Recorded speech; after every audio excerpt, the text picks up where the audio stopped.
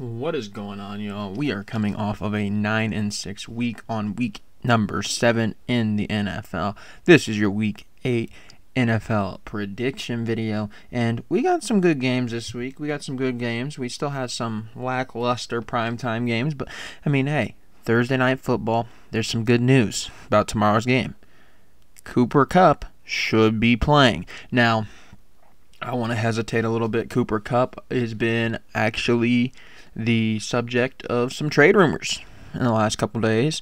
We've heard that they've been openly shopping him around to teams, and there's a lot of teams that had some injuries last week or have accumulated some injuries this season that might go in for a Cooper Kupp, but it sounds like he's going to be on the team for tomorrow's game, and it sounds like he's going to give it a go. Cooper Kupp against the Vikings should be better than just the normal Vikings-Rams game that we were potentially going to see. But I'm going to have 3 confidence points on the Vikings to win this one. The Vikings, they've been really good this season. There's no ifs, ands, or buts about it. They've been really good. It sounds like maybe they're in the Matthew Stafford trade discussions. There was some weird stuff about that. I think Sam Darnold's been fine. I don't know why you do that. You have J.J. McCarthy as well coming up through next season. It makes no sense whatsoever. You look at the Vikings. They've had a good year. You look at the Rams. Been banged up. Finally getting a piece back. It's going to take a minute to get back to the Rams that we thought they might be. I don't see the Rams winning. I got 3 confidence points on it, though, because with Cooper Kupp back, maybe the Rams offense starts to do better. I don't know. Philadelphia versus Cincinnati. We got 5 confidence points on this one. We got 5 confidence points on the Philadelphia Eagles to win this. The Bengals have not been particularly great. They've looked better recently than they started off the year. The Eagles, they've had their own struggles, right? But for the majority of it, I think the Eagles are the better team. Saquon Barkley, obviously, is probably the best player in this game. Maybe A.J. Brown. I think when it comes down to it, the Eagles probably win this one.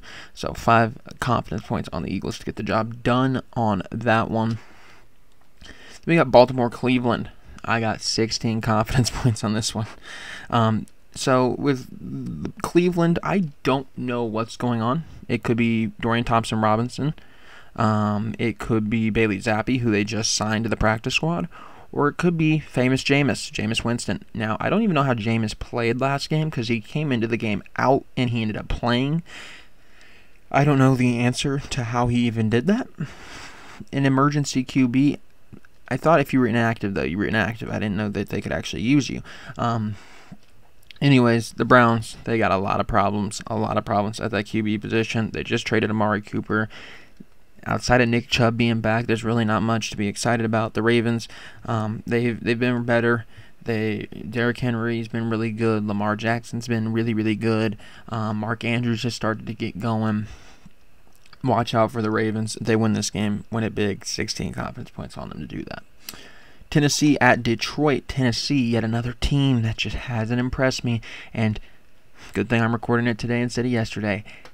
DeAndre Hopkins, by the way, he's in Kansas City now. Just traded him about a couple hours ago. So, no D-Hop in this game. Titans, I wasn't really feeling him with D-Hop. I'm not going to be feeling him without D-Hop. The Lions, really solid this season. 15 confidence points, pretty simple, pretty self-explanatory on that one. Just the Titans, not a team that really, really excites me. Don't think they got much in the tank. Miami versus Arizona. A little bit of an interesting game. Miami, this should be Tua's first game back. Cardinals, obviously, we know that they've had a little bit of an up and down season so far. Marvin Harrison's had good weeks, and Marvin Harrison's not been that impactful some games like last week. But Trey McBride's gotten going. James Conner had a big week last week. I mean, the Cardinals, they got a lot of talent, but the thing is, this Dolphins team, they were a playoff team. You got to remember that. They were a team that was really good last year. With Tua out, they've been terrible. They've been absolutely terrible. But now with Tua here, I expect A-Chain to start to find his rhythm again. I expect Tyreek Hill to get into his rhythm again. I expect Jalen Waddle to get into his rhythm again. I think really they just needed a QB to stabilize things. 4 confidence points on the Dolphins to win this one. The Jets versus New England. The Jets traded for Davante Adams, and he did not fix the problems. He did not fix the problems, believe it or not. Still lost. Still lost big time to a Steelers team. It all starts in the offensive and defensive lines, and their offensive line is not it. It ain't. Aaron Rodgers ain't been able to fix your problems. Aaron Rodgers threw some interceptions. Hasn't looked pretty so far. The Jets, they should have the upper hand against the Patriots. Patriots obviously going to have Drake May more than likely in this game. Demario Douglas, I know, got a little banged up last week, but for the most part, this Patriots team is not very inspiring. Jets should win this one pretty easy. Jets, Jets. Atlanta versus Tampa Bay. Atlanta versus Tampa Bay. Should be a solid game. Bijan's been really solid as of late. Drake London's had a really good year so far. Captain Kirk's been really solid. Buccaneers, on the other hand, tough week. Mike Evans sounds like he won't be back till about week 13. Godwin is done for the season. He had to get surgery. Both picked up the injuries last week. So this is really just going to be the McMillan, Cade Otton, Sterling Shepard show. So, pretty much, you win the game if you're the Falcons. No excuses. Then we got Green Bay versus Jacksonville. Is this one in London? I don't know. It's probably not. 14 confidence points though. Jaguars, not a good team. Packers, pretty solid. Pretty self-explanatory. Colts versus Houston. Colts have not been good. Anthony Richardson has not been great at throwing the ball so far. A lot of question marks in that receiving room with the Colts. Haven't really gotten many of them going with Anthony Richardson. And then you got the Texans. You'd like to have seen a better start to the year. Hasn't been. I mean, they've been okay, but C.J. Stroud hasn't been what he was last year and just hasn't really been that inspiring just yet. 13 confidence points on the Texans. They get the job done in an easy, favorable matchup against the Colts. New Orleans versus the Chargers. New Orleans last week was miserable.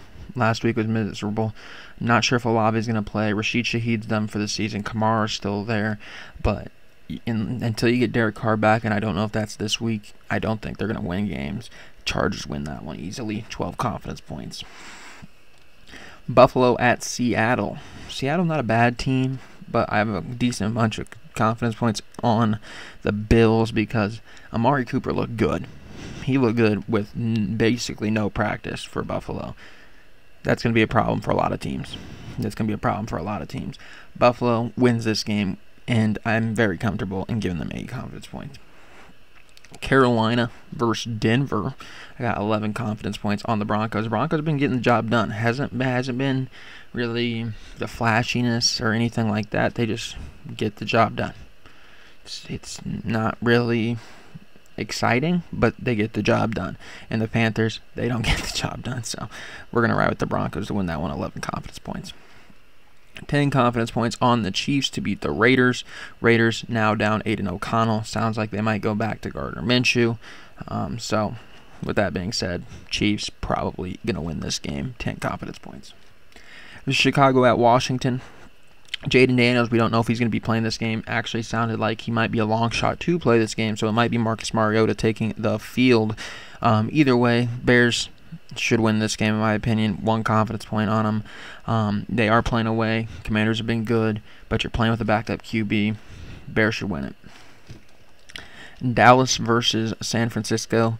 Dallas, they cannot stop anybody.